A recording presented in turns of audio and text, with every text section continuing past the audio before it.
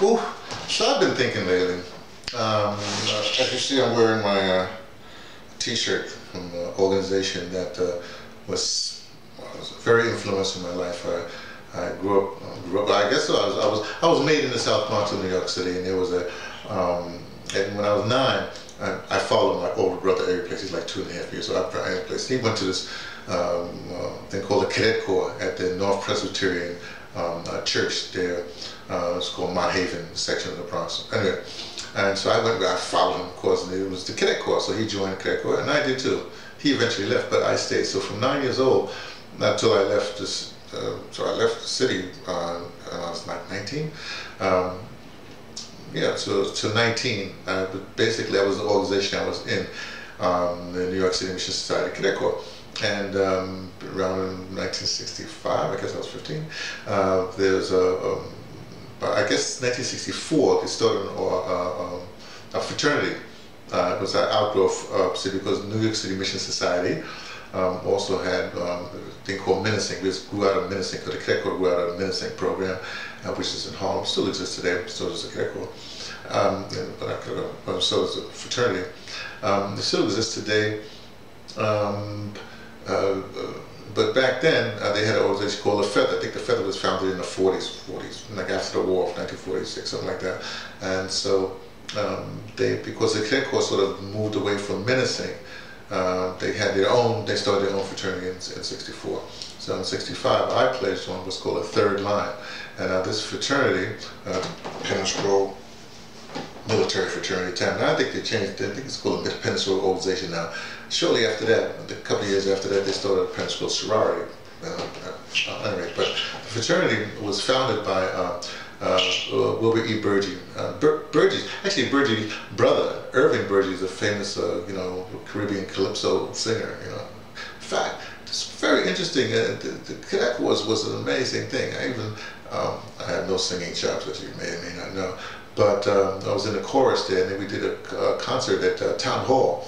Irving Burgee and the Cadet Corps, the Cadet Corps choir. I was in the choir. They also had the drum and bugle corps, which is pretty famous because that movie, Richard Pryor movie, Bruce's Million, they're featured in there when they go to Yankee Stadium. They're the band that's playing.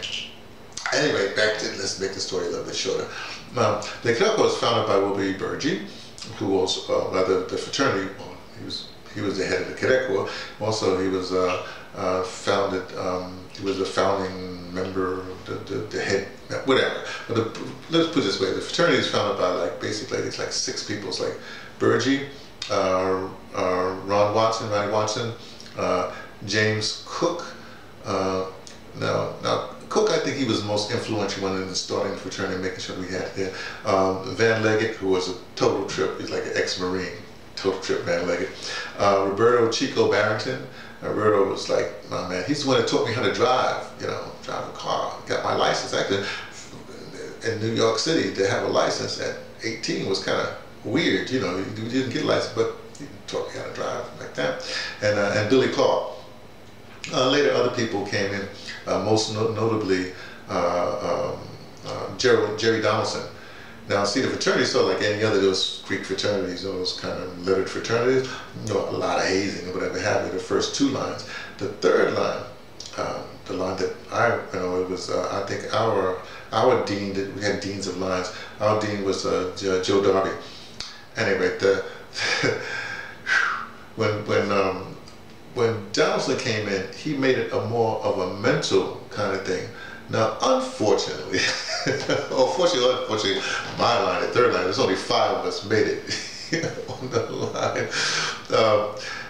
We got the hazing as well as the mental thing, like a perfect storm of both those things, So it was like extraordinary. I mean, a lot of people pledged. It's like maybe like 50 people came out, and we built down to 5. The first 2 lines were big lines. They were big guys too.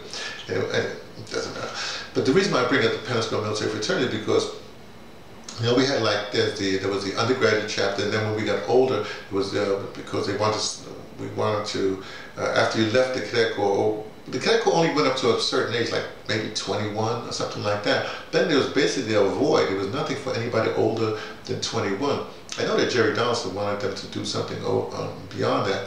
So what they did, we had the undergraduate chapter for people in the fraternity that were like younger, and then the graduate chapter people who had grew out of the cadet corps. Because part of the thing about the cadet corps was that they trained you. Think of Motown, when they took people out of the projects and trained them to be whatever. Well, we had this thing where they trained us to be, I think the saying was, enter to learn, but this was at least for the enter to learn, go forth to serve. So everybody in the cadet corps, everybody in the fraternity, we were basically taught to serve the community. And that time, I guess, serve black people. So I've been trained as a young person to serve black people. That's the whole thing, and it's like ingrained when you get that young age, from 9 years old, it doesn't leave you. So to this day, a lot of the folks that came through that experience, they serve. Anyway, just to make the story a little bit longer. And so, plus upside, I'd say, a lot of great people in life. Like I know Trotman, this cat, I'll never forget Trotman. We had this incredible summer program that was really amazing. I just want to mention Trotman's name because he's the one that said, you know, Anthony, the Harlem doesn't need social workers.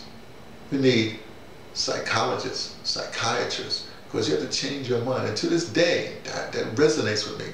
Because our problems, yeah, they may be economic, whatever have you, but first you have to change your mind. That's the whole trick. You have a good mind, then that's going to get you a lot further. Back to the fraternity.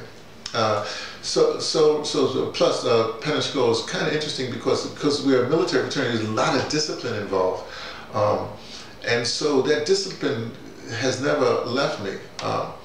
And in this day and age, in the advent of what's happening in the world today, I think discipline is what you actually need. It's almost like a military discipline that you need, so that you don't get distracted by by extraneous things. And so I'm grateful for that. I just want to say I'm grateful for my growing up in the South Bronx of New York City, because I mean it's like the best. It's just the best, especially when I came through, because we had everything. It's just really amazing. So anyway, so you have the Penn, and just to break it down a little bit more, Penn chapter is like the living folks. When you pass on, you go to the scroll chapter. So you never leave the fraternity. You always. But the sad thing about at least the fraternity or the cadet corps, because we were very militant back in those. I mean, extremely militant. Especially, I had a group one time under Trotman, man, these cats, boy, they were like the nine-year-olds, and we had them singing revolutionary songs. It's like 1969, revolutionary songs, whatever have you, like Afros, like Power and all that stuff. But I heard, then I went into the Air Force, but I heard somewhere like in 1971, somewhere in the early 70s, Burgee got a visit from the F.B.I. The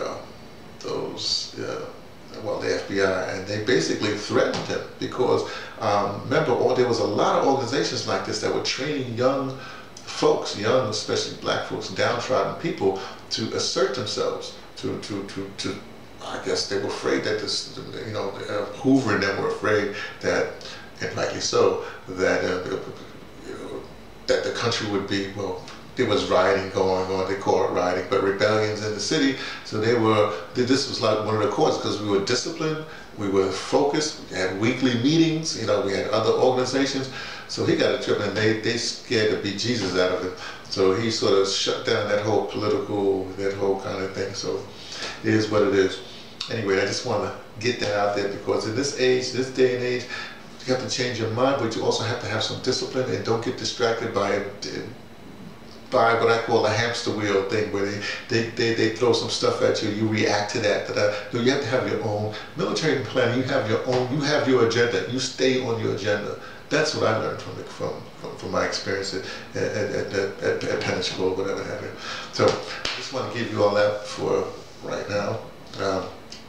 Just felt like getting it out of my system, especially in this day and age.